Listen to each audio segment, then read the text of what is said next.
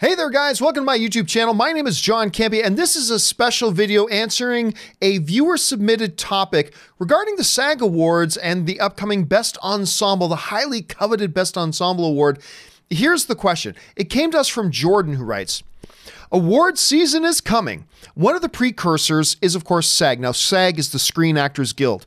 Ensemble. I currently have Once Upon a Time in Hollywood, The Irishman, Parasite, Jojo Rabbit, and Knives Out predicted.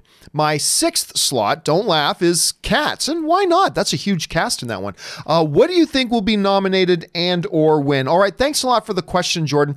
And you bring up a couple of really interesting ones. Let me tell you one that I don't think will get nominated. And that's Once Upon a Time in Hollywood. And the main reason I bring that one up is when I look at the history of SAG and the Best Ensemble, that's kind of SAG's Best Picture Award, if you will. It's the best total group of actors for a particular movie.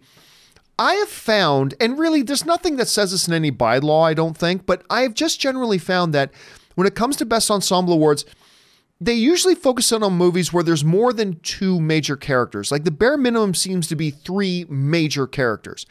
And when you look at Once Upon a Time in Hollywood, it really is a movie of two guys. It's Leonardo DiCaprio and it's Brad Pitt, and it's really their movie. And so for that reason, I don't know if it'll fit in there. Now, the two that really stand out to me as very, very strong possibilities, number one is The Irishman. Because The Irishman, you're talking minimum three, and they've got the big three.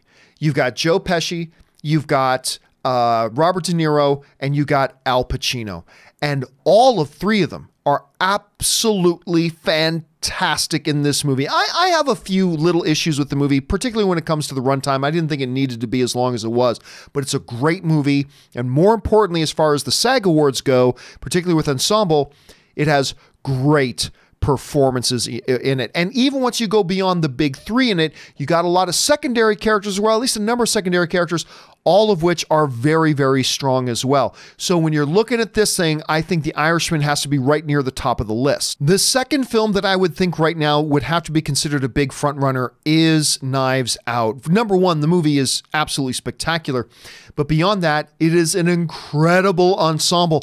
And it ain't just two or three leads. I mean, it is a movie packed of great talent. I mean, you're starting off with Daniel Craig, who's incredible in it, Chris Evans, Ana de Armas, Jamie Lee Curtis, Michael Shannon, Don Johnson, Toni Collette, Lakeith Stanfield, Christopher Plummer, on and on and on. I mean, hell, you've even got the great Frank Oz in this movie, and they all are fantastic. And more importantly, for the SAG consideration, it is a cast that has incredible chemistry with each other as you get into the movie and as it moves forward. Now, you've mentioned a couple other films, and all of them have a very, very good shot. And you know what? Who knows? Maybe another film is going to come out of left field and be that one. But right now, if I had to put $2 on it, and thankfully I don't, but if I did, I would say our two main frontrunners for the SAG Award for Best Ensemble Cast has either got to be The Irishman or, and actually it's going to be my pick, is Knives Out. That's my pick, is Knives Out. I think it really is the strongest ensemble overall when you look at it.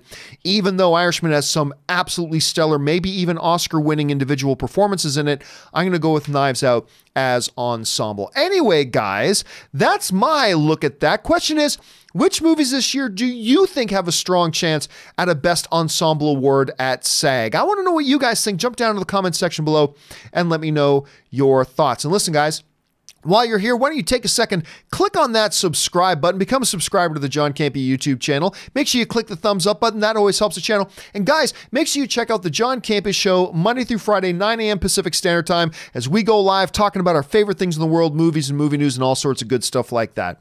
Anyway, guys, that'll do it for me for now. My name is John Campea, and until next time, bye-bye.